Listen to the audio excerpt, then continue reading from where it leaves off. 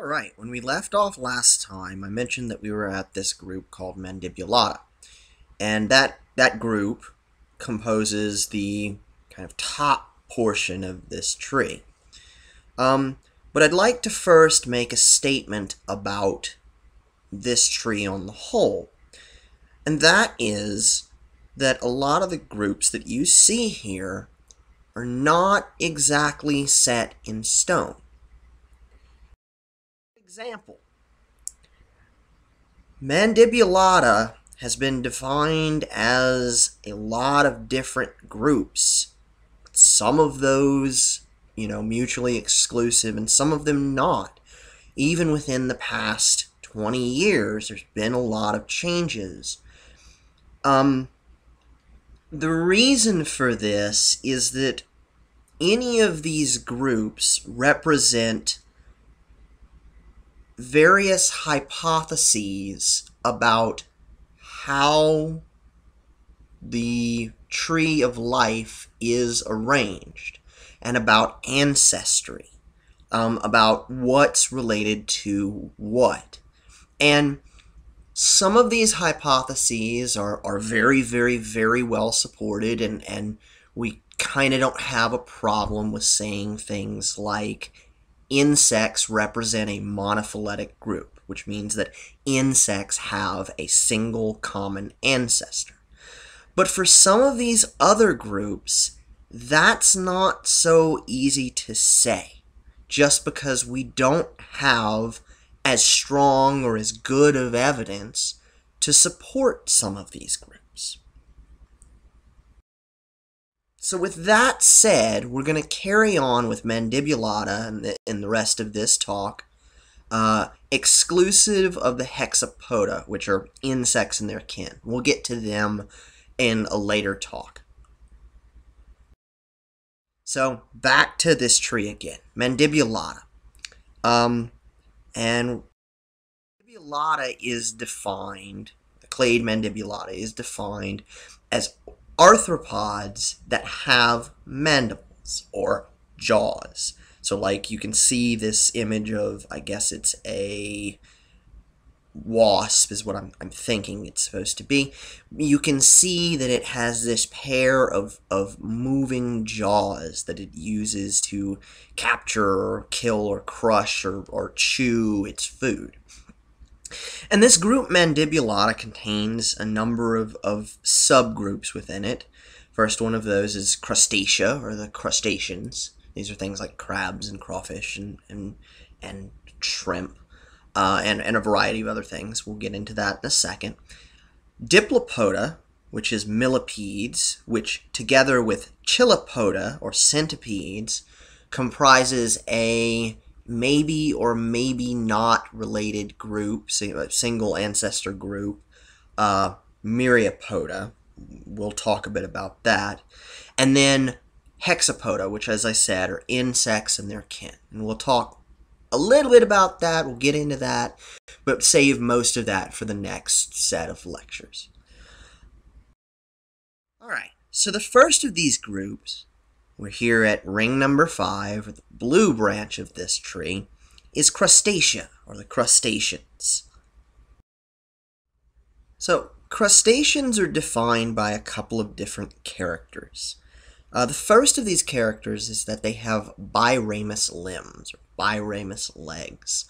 Bi meaning two, ramus meaning branches. And these are composed of, as the name suggests, two branches, the endopod, which is the inside leg, and the exopod, which is the outside leg. Crustaceans are also united by the type of larvae or babies that they have. And this is called a nauplius larvae. They're these kind of things with a bunch of frills coming off of them, and then a single eye right in the middle of their forehead called a naupliar eye.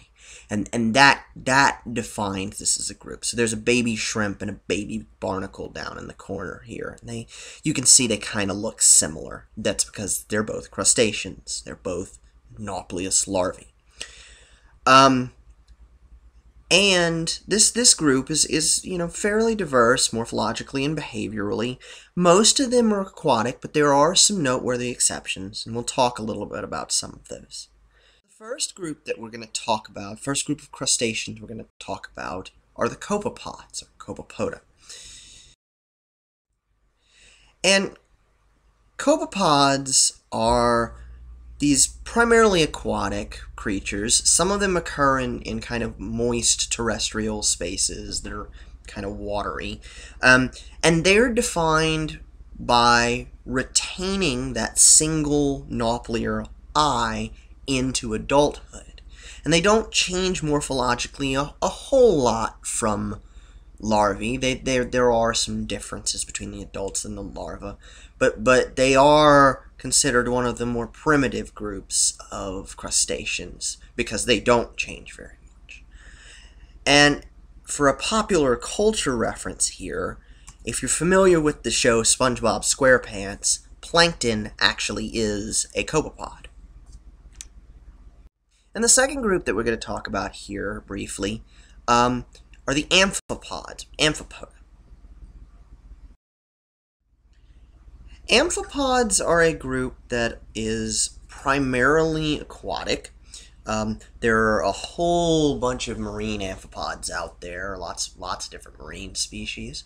But there are a few terrestrial ones. They're members of the family Toltriidae, and they're sometimes referred to as landhoppers or land shrimp or sandhoppers, depending on who you ask. Amphipods, for the most part, are laterally compressed. This means that they are kind of flattened from side to side. You can kind of see that in the image down below. They have... the name amphipod actually comes from amphi, which means different, and pod, or podos, meaning leg. And this refers to the fact that they have two different types of legs on their kind of central segment called the perion. You can see in the image here that they've got their periopods number 1 and 2 are referred to as gnathopods, whereas the later periopods are just referred to as periopods in this case. This is in contrast to the isopods, which is our next group, Isopoda, which are dorsoventrally compressed, which means they have come flattened from top to bottom, which again you can kind of see in the images here. And isopods only have one type of leg on the perion. Iso meaning the same, and pod, again, leg. And there are some terrestrial isopods. There are, again, many more marine isopods. As a matter of fact, there's really giant ones that live at the bottom of the ocean and feed off of bacteria on hydrothermal vents. They're like a 8 inches long kind of thing.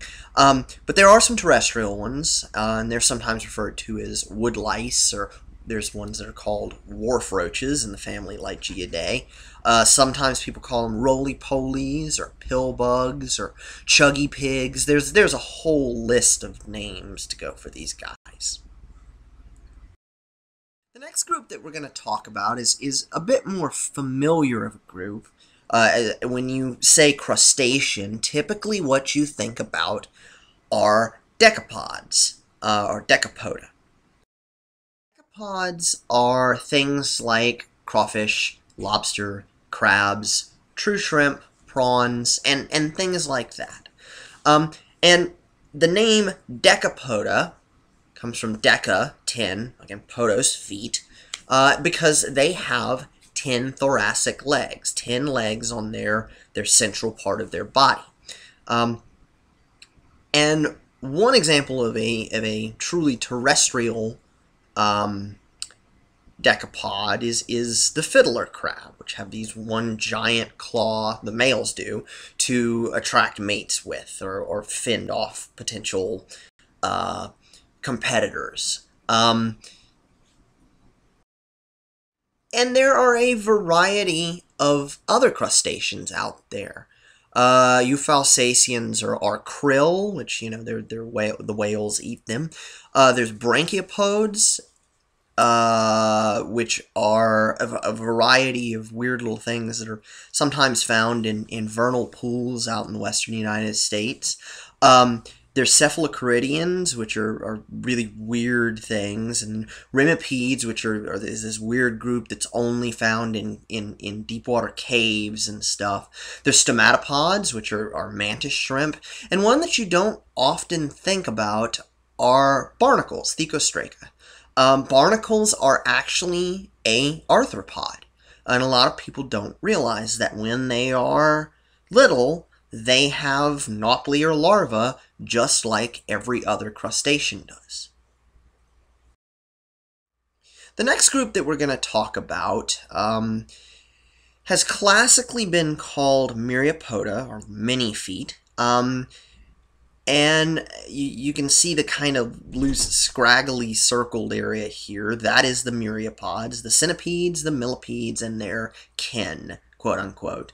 The problem is that we're really not entirely sure that these groups are all that related, or exactly where they go, or how they should be put together, or really even if they belong over here in the mandibulates instead of being over in the arachnomorphs. Probably, and a lot of the evidence seems to suggest that they do belong here in the mandibulates, but there have been ideas that maybe they don't really belong there. So the subphylum, or tentatively subphylum, Myriapoda, contains two groups. The first of those groups is the chilopods, or the centipedes. The second of those groups is the progoneotans, millipedes and their kin. So there are a couple of groups that go within that. The symphylans, which are these weird little things. The pauropods, which are, again, weird little soil-dwelling things. And the diplopods, or millipedes. We're really going to kind of focus on the two that I have highlighted here in red, and I will make the statement again that this phylogeny really kind of is a giant mess, so take it all with a grain of salt. So first, the chilopods, centipedes. So the class Chilopoda, or centipedes, are voracious predators. They all hunt for their prey. They're defined by having one pair of legs per body segment. And also, they have this pair of pincher-like venom-injecting claws in front of their mouth called forcipules. And actually, the name Chilopoda comes from those pincher-like venom-injecting claws. Chilo actually means lip, and then poda means foot, so it's a reference to those. There are some fairly large ones of these guys out there that have a fairly venomous and painful bite, and not something you want to go picking up and playing with, and, having, the time of your life with, though maybe you really do. I do. The next group that we're going to talk about is Diplopoda, or the millipedes, and that's here at ring number 7. Class Diplopoda, millipedes, are mostly, unlike the centipedes, mostly scavengers or herbivores. A lot of them feed on decaying organic material on the forest floor.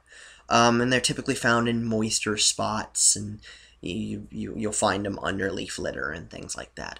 So Diplopoda, diplo, two, poda, foot, refers to the fact that they have 2 legs per apparent body segment. It's really kind of a joined double segment that's fused on most of their segments.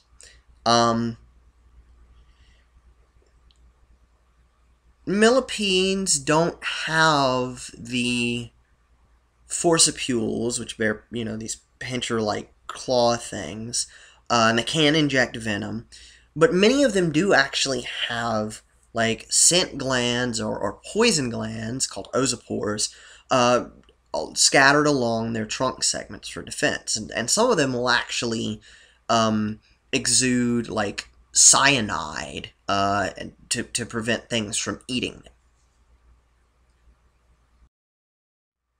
All right. And that brings us to the hexapods, or hexapoda. And that's, again, insects and their kin. All right, so hexapods, here's just a kind of a start to this, and I'll come back to this in the next talk. Hexapods are defined by having 3 tagmata, a head, a thorax, and an abdomen. All hexapods have 3 pairs of legs, and all of those legs are attached to the thorax. So they have 6 legs, hex meaning 6, and podos meaning legs. There are what are referred to as intognathous hexapods, which have their mouth parts, into, within their bodies. So into meaning within, gnathous meaning mouth. Their mouth parts are actually buried within their head, and they exude them out to feed. And these are the groups Protura, Columbella, and Dipleura. And then there are ectognathous hexapods. These are things that have their mouth parts outside of the head, and they just use them out there. And this is insects. So that brings us to the end of this tree. We're up here at number 8 with the hexapods. And now I have to show you another tree. First, I want to say, don't panic. This looks like a lot of material, but really when you break it down, it's kind of not that difficult to deal with. And we'll talk a little bit about how to go through learning some of these groups a little bit better. So, without further ado, here is the hexapod tree. As you can see, there are lots of groups here, and we're going to talk about all of these groups individually.